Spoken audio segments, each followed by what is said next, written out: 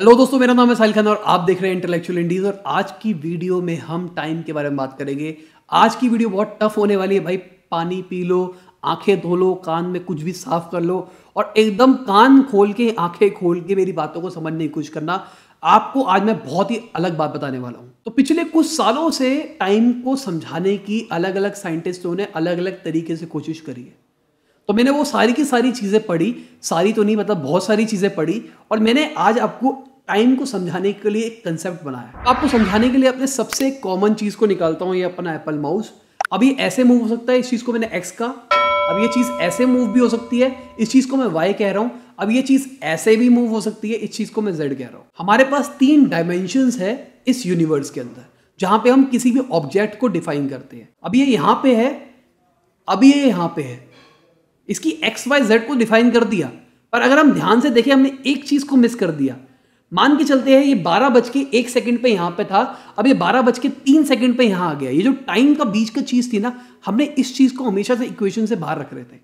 अभी ये यहां पे है, अभी ये यहां पे है। तो इस चीज को एक्सप्लेन करने के लिए पैरामीटर आता है, जिस चीज को हम कहते हैं टाइम। किसी भी ऑब्जेक्ट को एक्स वाई जेड को डिफाइन करने के लिए हम एक चीज को यूज करते हैं, उस चीज को हम कहते हैं टाइम। तो अगर आप ध्यान से समझने की कोशिश करेंगे तो एक्स वाई जेड चेंज हो रहा है, इसका मतलब मोशन में है ऑब्जेक्ट। तो अगर आपको मोशन को डिफाइन करना है तो आपको टाइम को बीच में लाना पड़ेगा। यही चीज हमारे न्यूटन जी ने समझाई हमको। फिर उसके बाद देखा गया कि भाई बहुत सारी ऐसी चीजें हैं जो पीरियोडिक तरीके से चल रही है। सूरज निकलता है, चला जाता है, एक स्पेसिफिक टाइम पे यहाँ पे होता है, यहाँ पे होता है, यहाँ पे होता है, ऐसे ऐसे घूमता रहता है। तो उन्होंने टाइम कीपिंग का मैकेनिज्म बनाया कि भाई अगर सूरज यहाँ पे है तो उसको हम 12 बजे कहेंगे, यहाँ पे है तो उसको हम 3 बजे कहेंगे, यहाँ पे है तो उसको ये कहेंगे, यहाँ पे है तो उसको हम ये कहेंगे। तो यहाँ से टाइम कीपिंग का फॉर्मूला जनरेट हुआ। उसके बाद क्या देखा इन्होंने कि भाई एक सूरज अच्छा पैरामीटर नहीं है, तो उन्होंने स्टार्स को लेना शुरू कर दिया टाइम कीपिंग के लिए कि अगर तारा यहाँ पे है तो ऐसा होगा, तारा यहाँ पे है तो ऐसा होगा।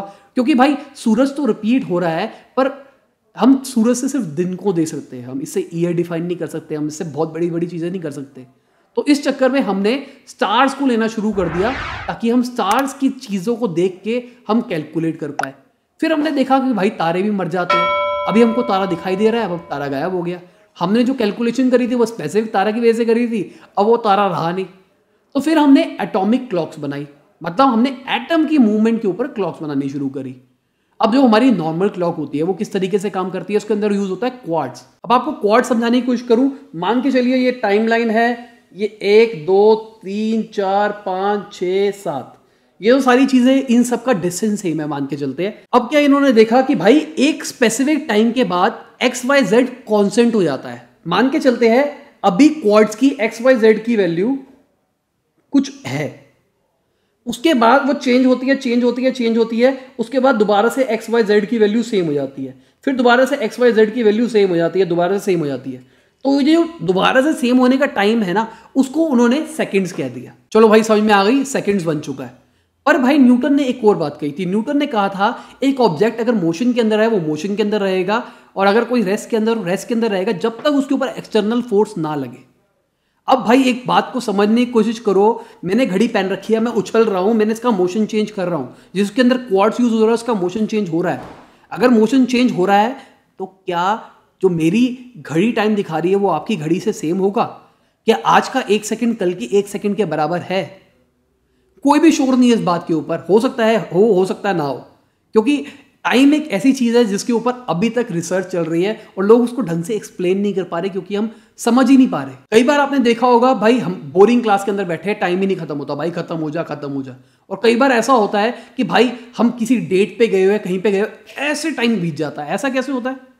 न्यूरॉन्स वाला पंगा नहीं है यहाँ पे। न्यूरॉन्स वाला पंगे के ऊपर मैंने बता रखा है, वीडियो चेक कर लेना। और यहाँ पे बहुत सारी ऐसी चीजें हो रही है जो कि हम एक्सप्लेन नहीं कर पा रहे। सोचिए मेरे पास ऐसी पावर हो, टाइम चेंज हो जा, टाइम को मैं रोक सकूं, सब कुछ कर सकूं। मेरा कल एग्जाम है, मान के चलो 1 घंटे बाद मेरा एग्जाम है, मैंने अभी तक कुछ नहीं पढ़ा, टाइम स्टॉप। मतलब मेरे यहाँ की जो मेरा रूम है, मान के चलिए इस रूम के अंदर जो एक्स वाई जेड की वैल्यू है, मतलब इस रूम के अंदर जितनी भी चीजें हैं, माउस है, कॉपी है, लैपटॉप है, कुछ भी है, मैं हूं, सब कुछ, इसकी एक्स वाई जेड की वैल्यू चेंज हो रही है। इसकी हर एक एटम की एक्स वाई जेड की वैल्यू चेंज हो रही है, हर एक एटम के पार्ट की एक्स वाई जेड की वैल्यू चेंज हो रही है। और इस रूम के बाहर जितनी भी सारी चीजें हैं उसकी XYZ की वैल्यू हमने रोक दी है। मतलब धरती के अंदर कोई भी मूवमेंट नहीं हो रही है, पूरे यूनिवर्स के अंदर कहीं पे भी मूवमेंट नहीं हो रही, सिर्फ मेरे यहां पे मूवमेंट हो रही है। तो इस सिचुएशन को मैं कहूंगा मैंने यहां पे टाइम को रोक दिया अपने प्रोस्पेक्टिव के अंदर। क्या हम रियल लाइफ के अंदर टाइम को रोक सकते हैं? फोटो खींची, हमने XYZ की सारी वैल्यू को रोक दिया, एक स्पेसिफिक टाइम के अंदर टाइम को हम रोक सकते हैं अगर ध्यान से सोचोगे इस बात को तो। पर अगर मैं एक वीडियो बनाता हूं उसके अंदर एकदम स्टैंड स्टिल हो जाता हूं, क्या मैंने इस टाइम टाइम को रोका है? आपको ऑप्टिकल इल्यूजन आ रही है मैंने टाइम को रोका है क्योंकि आपकी रेफरेंस के हिसाब से मैंने रोका है। पर अगर आप माइक्रोस्कोपिक लेवल के अंदर जाके देखेंगे मेरी बॉडी के अंदर तो सारी चीजें मूव कर रही है। तो अगर हम एकदम रोक के वीडियो बनाते हैं जहां पे मूवमेंट नहीं हो रही है पर वहां पे असली में मूवमेंट हो रही है, सिर्फ एक ही तरीका है जो आज के टाइम पे टाइम को रोकने का है, वो है फोटो खींचना। मेरे को पता है मैंने बहुत ऊपर की बातें कर दी है, हो सकता है आपको समझ में ना आई हो। अगर नहीं आई है तो वीडियो को 2 बार देखो, 3 बार देखो, 5 बार देखो। मैं आपको चैलेंज दे रहा हूं, आप जितनी बार देखोगे आपको उतनी बार नई चीज सीखने को मिलेगी, क्योंकि मुझे तो बहुत कुछ सीखने के लिए मिला। इस वीडियो को रिसर्च करने के लिए भी मैंने थोड़ी सी मेहनत ज्यादा करी है। तो ठीक है दोस्तों, इसी के साथ ये वीडियो खत्म होती है। आशा करता हूं आपको अच्छी लगी होगी। कोई दिक्कत है कमेंट में से पूछ लेना, हो सकता है मैं आपको एक्सप्लेन कर पाऊं, हो सका मैं नहीं कर पाऊं क्योंकि मैं साइंटिस्ट नहीं हूं। मैंने जितनी रिसर्च करी मैंने आपसे उतना डेटा शेयर किया, कुछ मैंने अपने एनालिसिस भी आपसे शेयर किया। तो ठीक है, बाय, गुड नाइट, शबा खैर, खुदा हाफिज, गुड मॉर्निंग, गुड आफ्टरनून, जब भी आप वीडियो को देख रहे हैं।